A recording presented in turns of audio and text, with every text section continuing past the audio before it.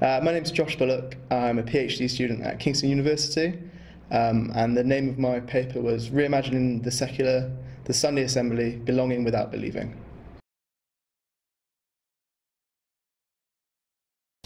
So my research was at the Conway Hall in London, which has a long history of as an ethical society. It's where the Sunday Assembly meets.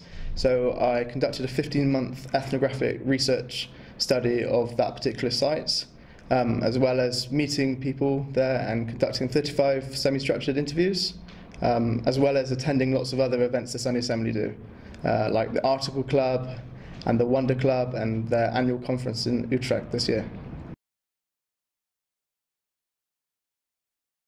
So ethnographic research is essentially like a participant observation. It makes perfect sense to do it at the Sunday Assembly because rather than, I opted to use ethnographic research rather than surveys, for example, as I wanted to see what the Sunday Assembly was like. And by doing so, I got to meet people, I got to talk to people, and I could ask them more in-depth questions, especially during the semi-structured interviews, which were part of my ethnographic research, than I thought I would get out of just survey data. So it was a great chance to actually experience it and go along to some of their events rather than just asking questions on a survey or a poll.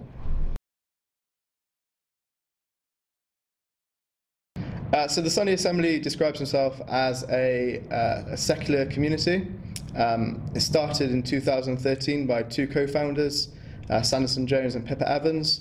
They wanted to take all the best aspects of church, as they put it, but create it in a secular version. So they have the way it's kind of structured is they'll have pop songs which people can sing along to. They'll have a kind of TED talk, which will be like a theme talk in the week, and then afterwards they'll meet for tea and cake and have a chat. So it really depends on location. The London one's quite an exception, so it can get up to 500 people who attend. The London one's very energetic. There'll be people singing along. There'll be dance breaks. And then other ones I've visited, like Guildford, for example, in Surrey, there will be a much smaller kind of service. And maybe 20 or 30 people attend, and it gives you more of a chance to meet and talk to people at the smaller ones, I think.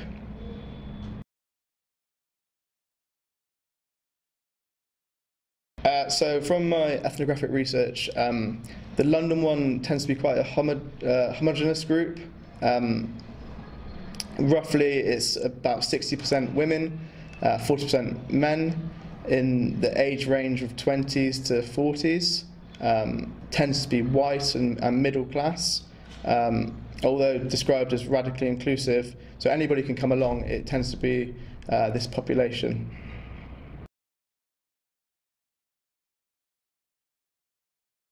So the Sunday Assembly has had very quick success, considering it only started in 2013, having one in London. Now there's 70 global franchise secular communities in 8 different countries. So considering it's only 3 years old, it's had very quick success.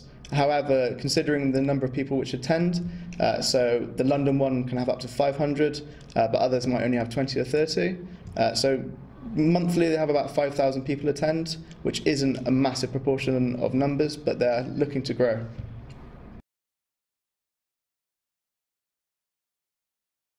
So hopefully it will be to finish my PhD and write up my findings on the Sunday Assembly, but I'm also particularly interested in why the Sunday Assembly, some Sunday Assemblies aren't working, for example in Paris and Berlin and Crystal Palace in South London, so why are these failing?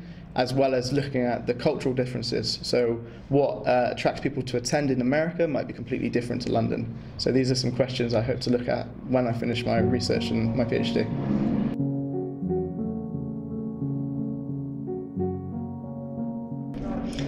My name is Amanda Schutz. I'm a PhD candidate at the University of Arizona, and the paper I presented was titled Pathways to Organized Non-Belief.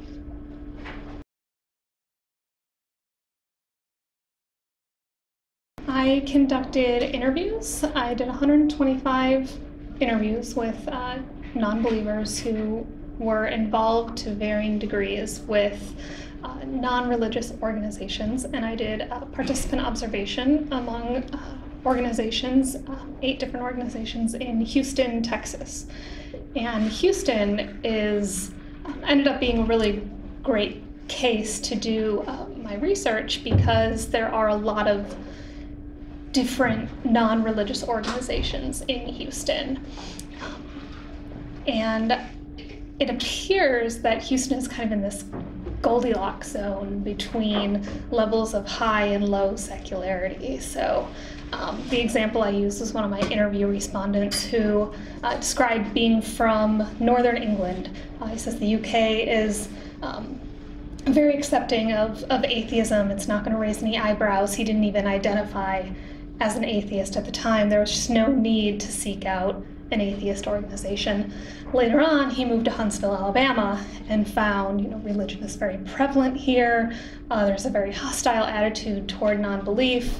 The way he described it, that community just didn't have the critical mass of atheists to necessitate an organization, and he also felt like it wasn't necessarily safe to do that. So in Houston, you have this place that's a big city, it's diverse, it's cosmopolitan, but at the same time, you are still in Texas. You're in Houston, which is predominantly evangelical Protestant. Non-believers can be fairly confident that they may encounter religion in their everyday life. And having kind of that outlet is really helpful for people. So, in Houston, it's not too secular, where there's no need for an organization like that, but it's also not too religious, where you feel unsafe congregating with other non-believers.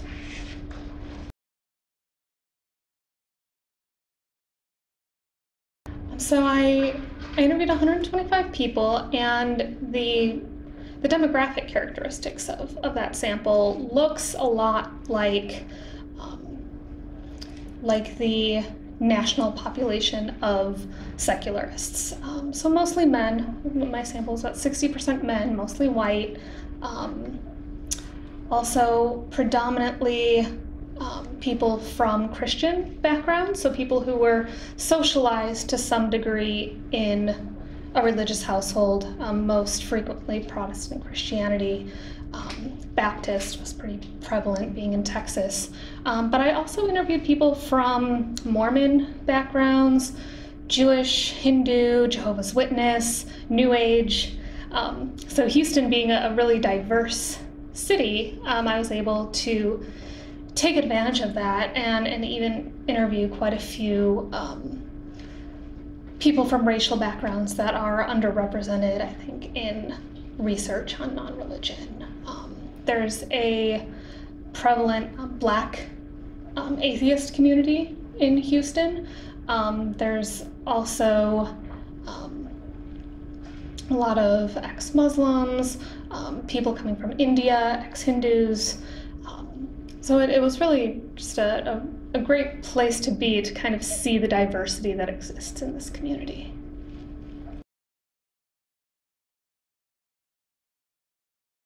So people join for all kinds of reasons. Social is a big one. People want to find others that agree with them on big issues that are important to them. Like I said, a lot of people found, especially people moving to Houston from maybe other areas of the country, came there and found, oh wow, religion comes up a lot here.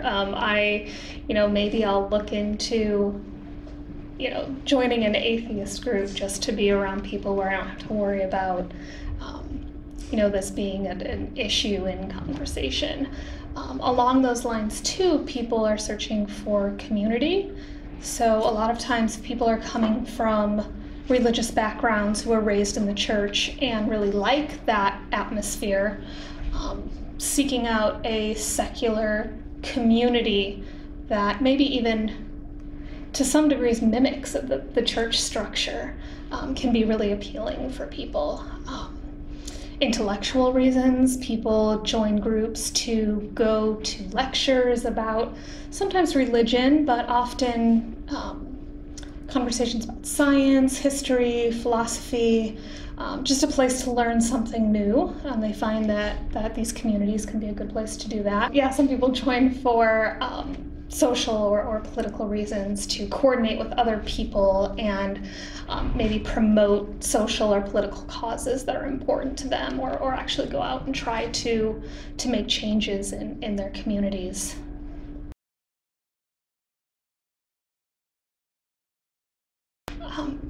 For some people, being an atheist is not an important part of their identity. It's part of who they are, but they don't feel like they necessarily need to go out and find other atheists to congregate with. They maybe have other aspects of their identity maybe are more important to them. Other people are just anti-organization in general, specifically anti-religious organizations, and they may see non-religious organizations as kind of being a little bit too similar to especially maybe that organization that they already left. They kind of see, I left religion, I left organized religion, why would I want to go out and join the non-religious equivalent of that? Some people have a fear of groupthink, that they may lose intellectual autonomy, so maybe they view kind of the non-religious community as being susceptible to dogma in the same way that maybe the religious community is.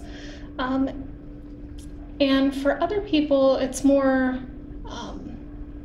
just a matter of convenience. So it's not necessarily that they're uninterested in these types of events, but they're busy. They don't have time. They're busy with work. They're busy with kids.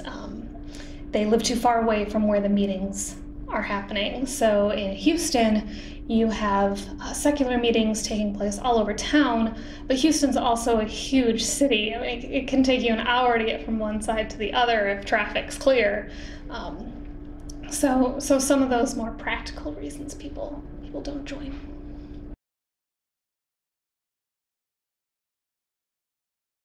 Well, some of the people that end up leave for reasons that are similar to those who don't join to begin with. So they just get too busy. They don't have time.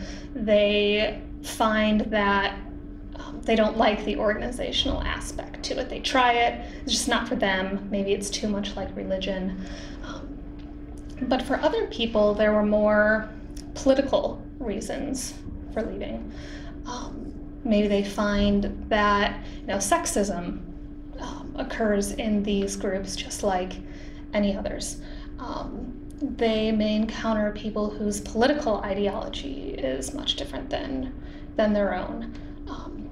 There was one case, one of the groups, a prominent member of the group was accused of sexual harassment, and people in the community were very upset with the way the leadership in that group dealt with the situation. They felt that there was a lot of victim blaming language going around. They felt like there should have been sanctions, but the leadership was more like, oh, this was just an unfortunate thing that happened, and she was drinking, and it was a misunderstanding, and he's a good guy.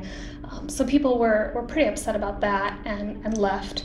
So I think that people join these groups, a lot of people, so statistically the majority of secularists are usually politically left-leaning, and they may expect these groups to be these idealistic progressive utopias, and then they go and they find out what's an organization. It's susceptible to the same systematic institutionalized inequalities that other organizations are, and so I think some people may become disillusioned by these instances that occur in the communities.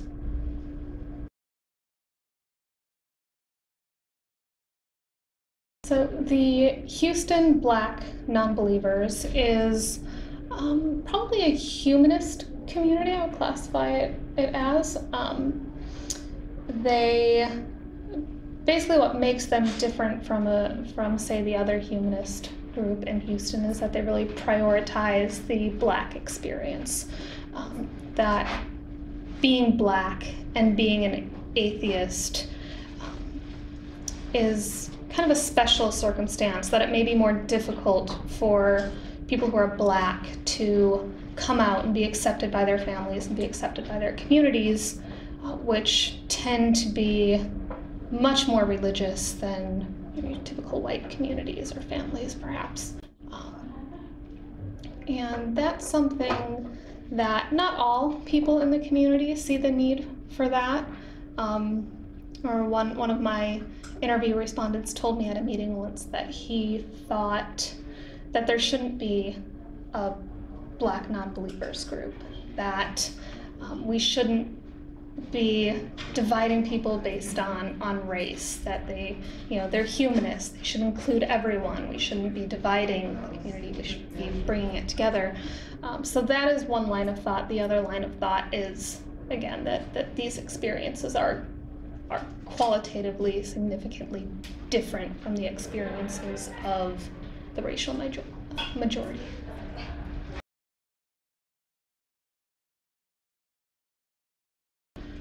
So I would say the biggest takeaway is that there's a lot of diversity in this community.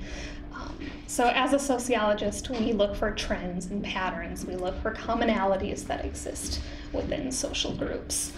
But I think the diversity that exists in this community is really significant because I think people tend to view atheists as there's a perception that atheists are arrogant, confrontational, angry, that they hate religion and hate religious people. This is a perception that exists within the atheist community too. Atheists also kind of buy into these stereotypes, and this is another reason that people may avoid these groups or decide not to join, because they think, oh, why would I want to join this group? It's just going to be a bunch of angry white men arguing about religion and how terrible it is, and I'm just not interested in that. So yeah, there's this perception of what these groups are like, and that perception does exist. That is an expression of atheism that exists, but it's not the majority. There's a lot of different groups out there. People have a lot of different reasons for joining, and I think by exposing that diversity, I think will alleviate some of those stereotypes and negative perceptions that exist about that group of people.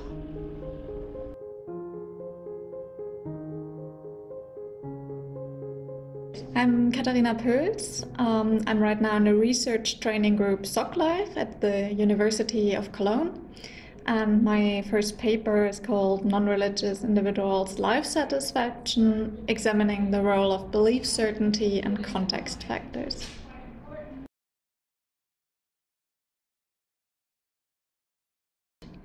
Well, there's a really broad field of research on the relation between well-being and religiosity. And most research finds that the religious are basically advantaged concerning their well-being.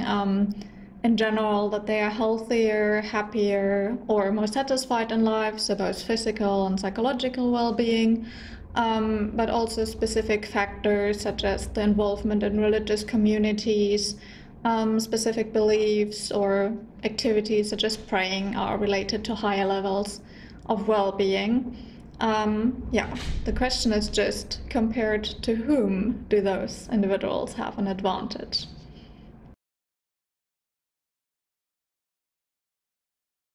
Yeah, in general, there's the criticism that it's not clear what the opposite of religious individuals are. Can you really interpret that as the non-religious or the secular?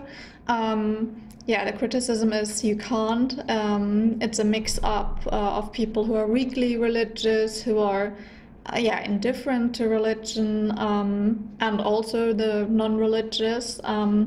And there's also no differentiation between types of non-religiosity. Maybe atheists have higher levels of well-being, while agnostics don't, or all such differences are never explored. It's just one combined groups of all those different phenomena.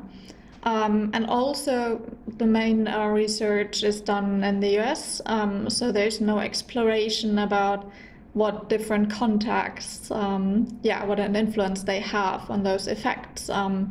There's some research that shows the importance of social norms on that relation between religiosity and well-being, and that has not been yet explored for non-religiosity.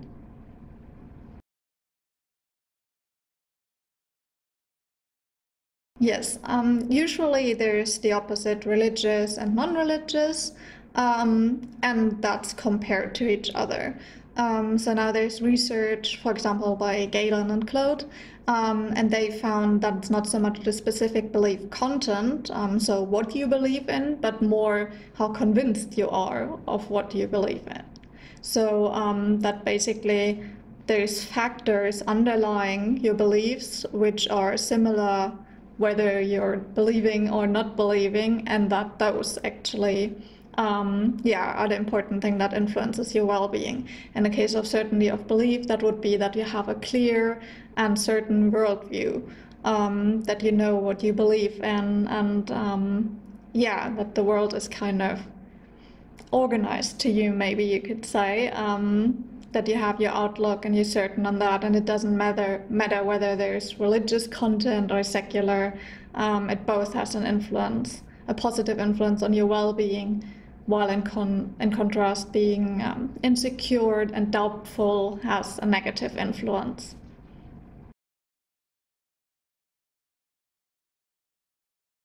Yes, we did differentiate between types of non-religiosity in our research between atheists and other non-religious individuals, and we also explored the role of context factors, which means we did an intercultural comparison across 31 countries worldwide, and explored how these different levels of a social norm of non-religiosity has an influence.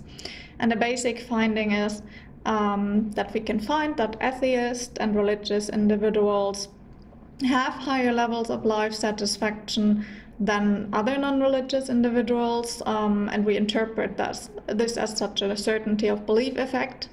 However, that was not independent of our control variables, so socio-demographic characteristics. If we included those, we found basically no difference between religious, atheist, and not religious individuals, which is contrary to all previous research. We did also find that the difference between atheist and religious individuals' life satisfaction is lower in countries where there is a lot of other individuals that identify as atheist or non-religious. And this is the effect of the social norm. And that shows that it's not so important whether you are religious or not, but first of all, how secure you are in what you believe in, and also in what environment you live. Are you surrounded by like-minded people and feel maybe as part of a social group, or that such factors are a lot more important than rather that clear distinction between religious and non-religious individuals.